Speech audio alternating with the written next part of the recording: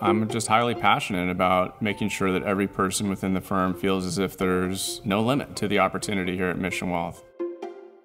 We've purposely attracted people that are ambitious, that are problem solvers, that like to tackle big projects. And so those are the type of people that you want to give sort of an unbound opportunity for. Yeah, staying small as we get big, that really resonated with the team. Many of us have been here for multiple decades to keep this as privately owned and family feel firm. These are some of the best friends that we'll ever have in our whole lives, so why not invest a little time and energy when we can. We also have a common purpose. We know that we're making a difference in our clients' lives and the lives of our team members and their families around them, but we're also making a significant difference in the communities in which we serve.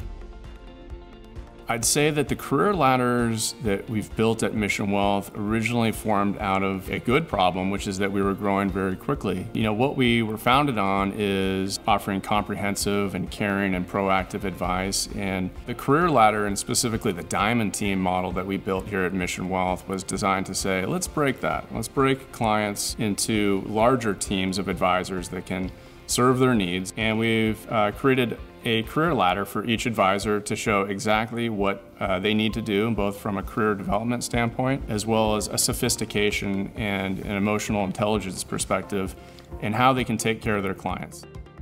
Yeah, I'd say some of the biggest leaps within the organization I've seen within our individual advisors and support specialists. Their ability to work with more and more complex situations has been just absolutely gratifying to see. Our investment department, which I served as our Chief Investment Officer for 13 years, continues to innovate, adding new services. The list is really endless, and that's exciting to think about those leaps that we've made over the last 20 years, but also what might happen over the 20 years to come.